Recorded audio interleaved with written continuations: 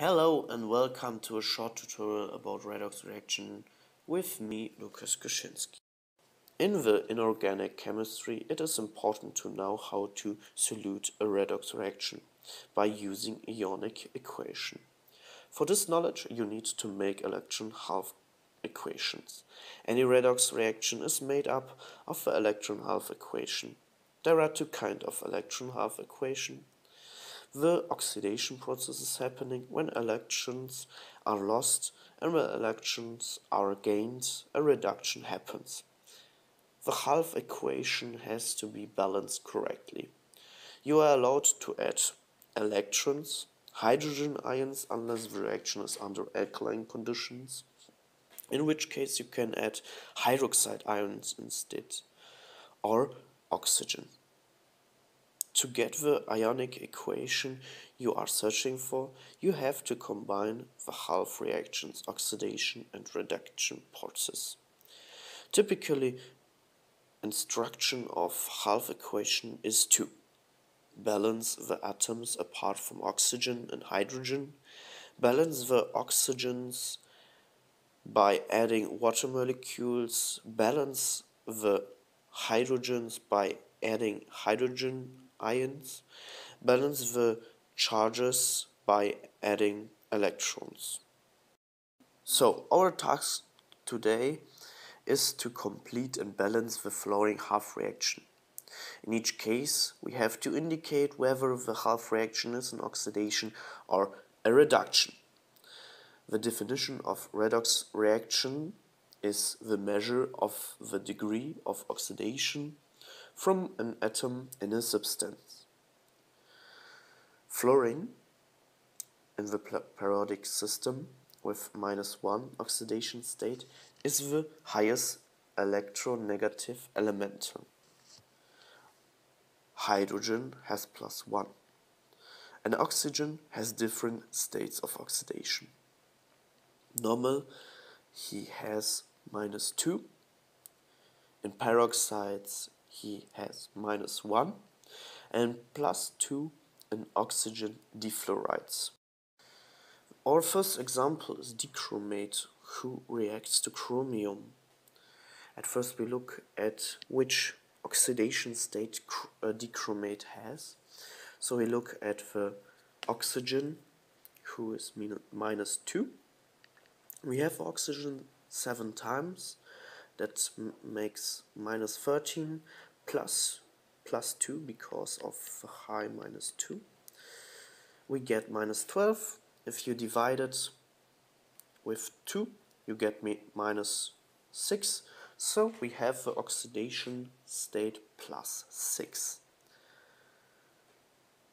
+6 to +3 has a difference of 3 electrons.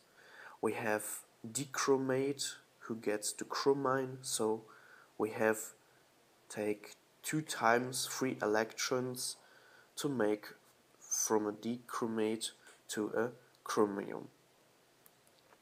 Here we have our first reduction.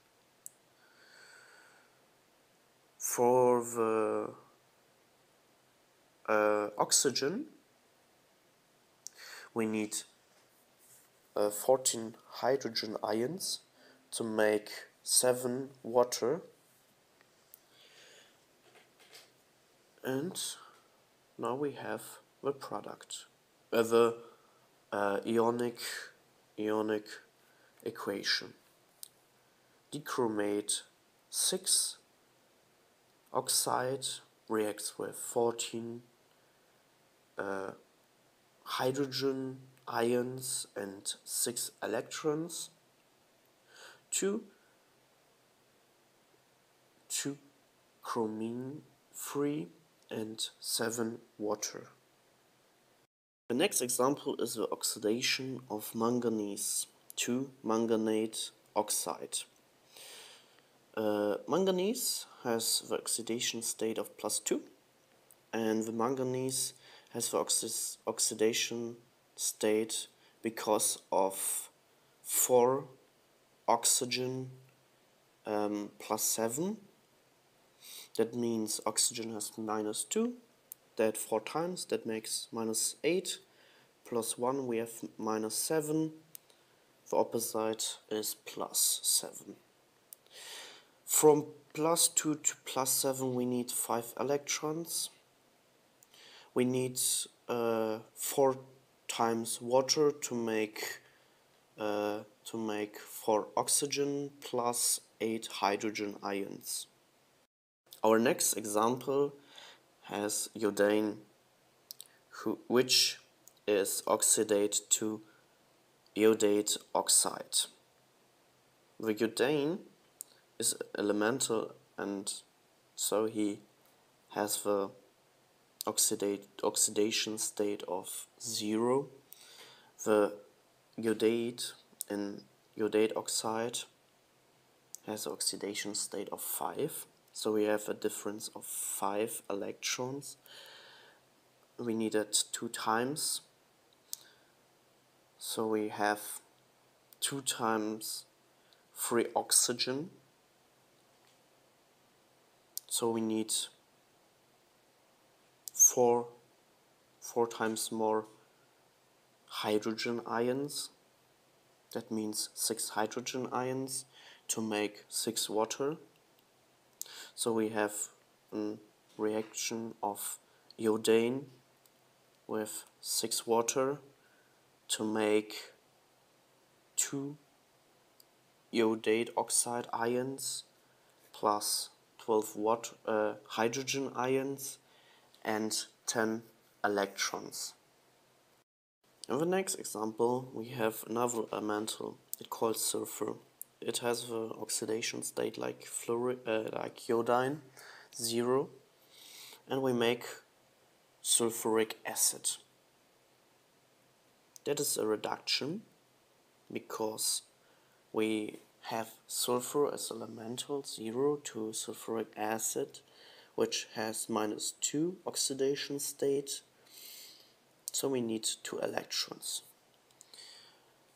We need 2 hydrogen ions too to make the sulfuric acid. That makes a redox end reaction of sulfur plus 2 hydrogen ions plus 2 electrons reacts to sulfuric acid. Next example is to make from nitrate in a reduction nitrogen dioxide. The nitrogen in nitrate has -2 plus 3, that means -6, plus 1, that's -5, the opposite is +5. So the nitrogen in nitrate has +5.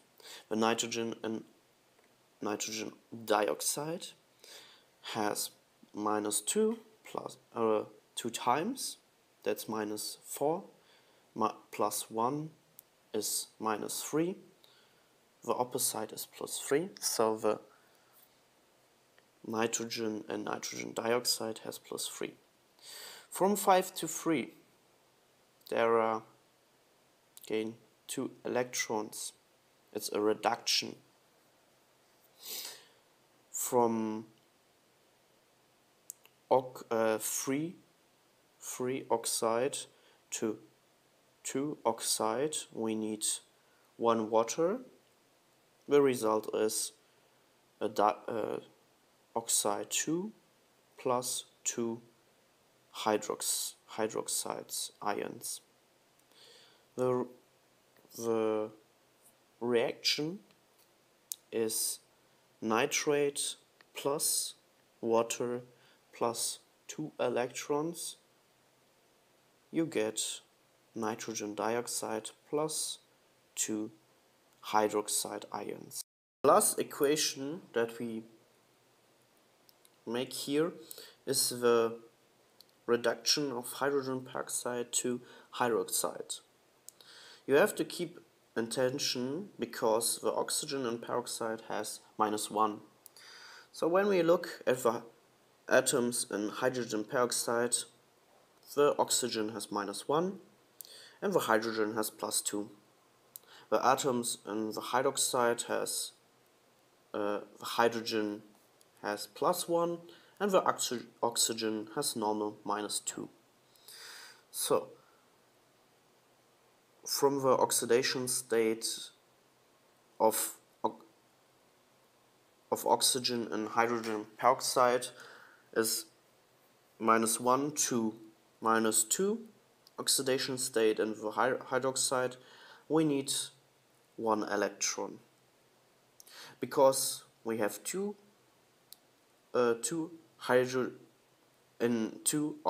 oxygen and hydrogen peroxide, we need 2 electrons.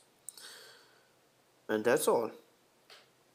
At the end we have a reaction of hydrogen peroxide which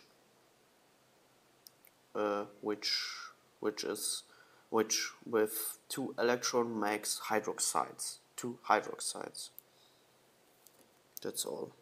So thank you for listening, and I wish that you understand redox reactions, know a little bit more.